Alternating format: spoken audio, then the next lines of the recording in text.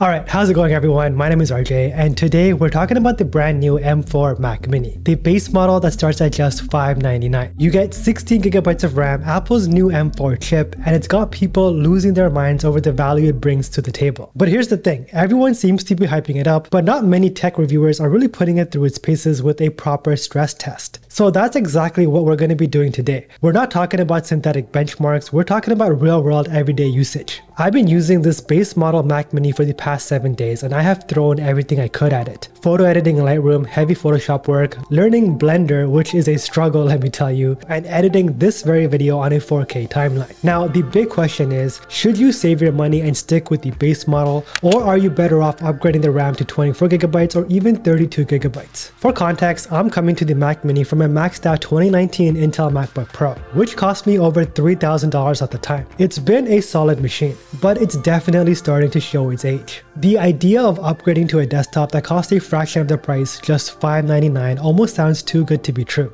But Apple has done something wild here with the new Mac Mini, and we're about to see if it lives up to the hype. Before we dive into it, if you're new here, hey, my name is RJ, and if you find any value in this video, go ahead and hit that subscribe button. We are on the verge of hitting 50,000 subscribers, and it would mean the world to me if we can get there before Christmas. Let's make it happen. Alright, let's kick things off with what I spend doing most of the time, video editing. I've got a 4K timeline loaded up in Final Cut Pro, packed with color grading, heavy effects, and multiple video layers. Now, this is where I expected the base model M4 Mac Mini to stumble a little bit, but I was actually blown away. Scrubbing through the timeline is incredibly smooth, no lag, no stutter, even when I turned on voice isolation, which usually brings my Intel MacBook Pro down to its knees. Now, here's the kicker. Exporting a 5GB video in H.264 codec took about 4 minutes and 30 seconds. That's not lightning fast, but it's still impressive for a base model machine. If you are someone who exports multiple projects per day, you might want to consider the M4 Pro for faster render times. But for a majority of creators out there, this is more than fast enough.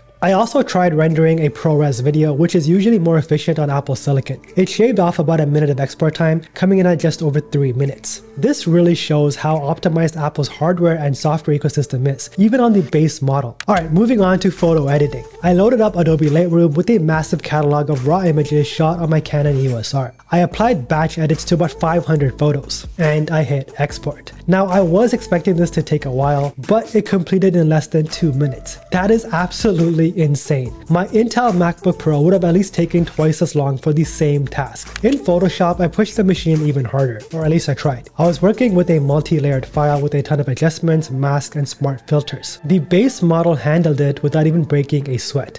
Zooming in, applying filters, and switching between layers was seamless. I even tried some AI-based features like content-aware fill, and it performed just as well as the higher-end models. Now, moving on to something I'm still learning, Blender. I am new to 3D modeling, but I figured this would be a great way to test the M4 Mac Mini's GPU. I loaded up a complex model, this monkey right here, and navigating the viewport was super smooth. I expected some lag, but nope, it was buttery smooth. I attempted to bake a render, but I'll be honest, I messed it up. Blender pros, if you're watching, drop some tips in the comment below because I clearly need them. Despite my noob mistakes, the Mac Mini handled it well. The fan didn't even kick in, and the temperature stayed relatively cool. This is where the efficiency of the M4 chip really shines. Even during a heavy GPU task like this, it remains quiet and cool, which is pretty useful if you are planning on using it in a quiet workspace. Alright, let's dive into some coding. I fired up Xcode, spun a local server, and compiled a full app project. The build times were fast and the Mac Mini didn't break a sweat, but I wanted to push it a little bit further. So I ran a stress test that involved heavy multi-threaded calculations. The test maxed out the CPU usage to 100%, but even then the fan stayed quiet. The temperature hovered around 44 degrees Celsius, which is impressive given the workload. This really showcases the efficiency of the M4 chip.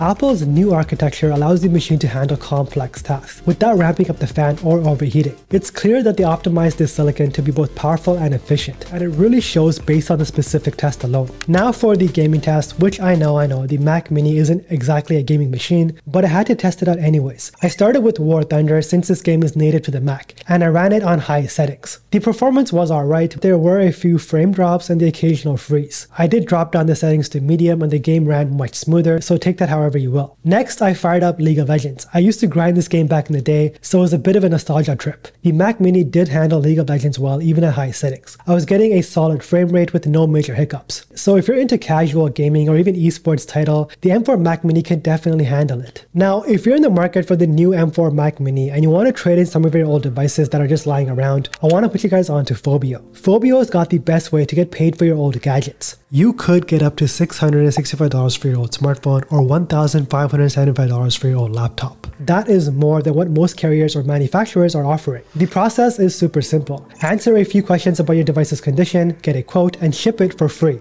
After inspection, you'll receive fast payment. No waiting for carrier credits, just straight cash. The great thing is Phobio has been doing this for over 15 years and they run multiple trading programs in North America, including Costco US, Amazon Canada, and several carrier programs. So you know that they are reliable. And hey, if you're really thinking about picking up the new Mac Mini, Phobio makes it even easier to trade in your old devices. I always say the worst thing you can do is let your old unused tech sit around. You can turn it into cash today. Head to my custom portal to get started. Link is in the description below, and major shout out to Phobio for sponsoring this video. Now, this is the part of the video where things get wild. The question that's on everyone's mind is, can the M4 Mac Mini handle heavy multitasking, or does it start to sweat under pressure? So I decided to throw the kitchen sink at it. We're talking about 10 different apps open at once. Final Cut Pro, Lightroom, Photoshop, Blender, Xcode, and I had League of Legends menu in the background. And because I really wanted to stress it out, I had Firefox running with 50 tabs open. If this test doesn't push the Mac Mini to the limits, nothing will. So right off the bat, we hit 85% memory pressure with all of these apps running. The base model has 16 gigabytes of unified memory, which is great for a lot of tasks. But here's where things get interesting. When you hit that limit, the Mac Mini starts using swap memory. Essentially, it's borrowed space from the SSD to act as extra RAM. In this case, about 4.5 gigabytes of swap memory was being used. Now here's what you need to know. Using swap memory is awesome in the short term because it keeps your system running smoothly. But in the long term, it's not ideal because it can wear down your SSD even faster. Apple's SSDs are fast, but you don't want to rely on it for swap memory every single day if you are a heavy user. So if you are the type of person who always has a bunch of apps open, you might want to consider upgrading to 24 gigabytes or even 32 gigabytes of RAM. It's an investment that could save you from potential slowdowns and extend the lifespan of your machine. Now for the CPU load. Here's where the M4 chip flexes its muscles. Even with all of these apps open and video rendering in the background, the CPU stayed cool at 44 degrees Celsius. That's ridiculous, right? I expected this thing to heat up like a gaming laptop under load, but it barely broke a sweat. The secret here is the efficiency cores. The M4 chip uses a combination of efficiency cores and performance cores. In this stress test, the efficiency cores were doing about 70% of the work, handling all of the background tasks and the later processes. The performance cores only kicked in when I needed some serious power, like during video rendering and 3D modeling. This kind of power management is what Apple Silicon is known for, and it's why the Mac Mini stays so quiet and cool, even when you push it to the max. Now let's talk about the GPU for a second. This is where things get a little less exciting. For most of the test, the GPU was idle, except when I fired up Blender for 3D modeling and played a quick game of League of Legends. This tells me one thing. The M4 Mac Mini is definitely more CPU oriented, and that's by design. Apple knows their audience here. Creatives and developers who need strong CPU performance for video editing, coding, and multitasking, rather than heavy gaming or intense 3D rendering. If you're someone who's into gaming or plans on doing a lot of GPU heavy tasks, you might want to look into the M4 Pro version. The base model's integrated GPU is fine for casual use, but if you're pushing it with high-end graphics work, you'll start to feel the limitations. The best analogy I can come up with, it's kind of like taking a Prius to a drag race. It's efficient, but it's not built for that kind of speed. Here's the part that surprised me the most. Even with everything running at once, 4K video rendering, 50 tabs open, photo editing, 3D modeling, and gaming, the system didn't stutter once. I was expecting at least a little bit of lag, but nope. The unified memory architecture here really shines. I kept switching between apps, switching between Firefox tabs, scrubbing through my Final Cut Pro timeline, everything was smooth. It's not just about the raw specs, it's about how well everything works together, and this is a perfect example of that. So if you're a regular user who maybe edits a few photos, watches Netflix, and does some light browsing, the base 16GB model is more than enough. It handled everything I threw at it like a champ. But if you're more of a power user, like you got 50 tabs open at once, you're rendering videos while editing photos, and playing a game on the side, then you're going to want to upgrade that RAM.